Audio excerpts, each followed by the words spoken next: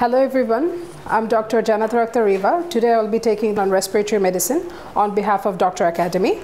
I welcome you all. So I have been advised to talk about some guidelines just to summarize.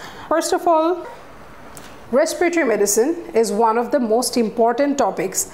The major subjects, you can expect around 12 to 15 questions. Sometimes what they do is when RCP questions become very much apparent or more predictable, they change the question patterns. So they give you more questions from one system and less questions from the other system. They do not always give you 15 questions from cardiology or 15 questions from respiratory medicine, exactly 15 questions from neurology, not like that. Sometimes they love to mix and match. So in respiratory medicine, as we have always been learning about respiratory medicine from our MBBS curriculum, so you can expect a lot of questions coming from this particular section. And also lung cancer can be thought of a part of geriatric medicine, which is a part of specialty that is covered in both MRCP Part 1 and Part 2 written exam.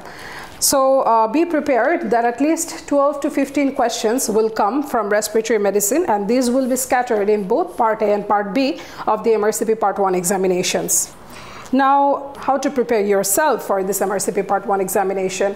Although there is no specific time period and there is no guideline as to when you should take this examination, however, for beginners, especially for fresh medical graduates who do not have quite the clinical experience, my personal recommendation would be try to take preparation for 6 months. During this time, what you can do is you can take classes from us, and at the same time you can practice question bank by yourself, and then sit for mock test, which is arranged by DrAcademy. This is the best way to prepare yourself for the final exam. And for advanced learners, for example, if you're in the post-graduation training scheme generally in Bangladesh, India, or in the UK or anywhere, if you're doing any post-graduation training which is under any clinical supervision, in that case you can take a little bit less time. For example, 3 to 4 months will do.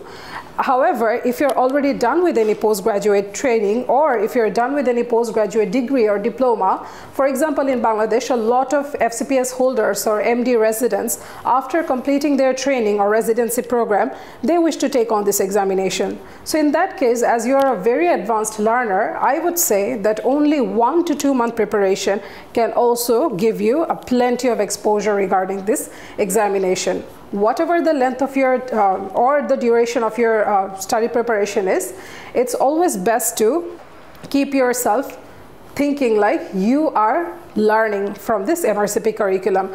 Do not always get so overconfident that you get most of the answers wrong. Never do that. You should always consider yourself as an examinee, not an examiner, whichever level you are, and try to take the examination as much seriously as possible.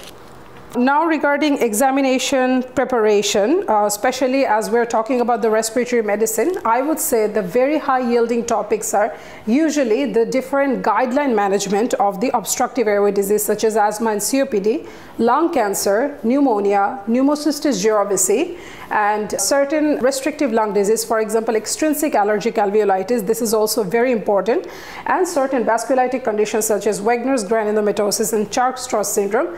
These are some of the most important or high yielding topic from a respiratory medicine portion.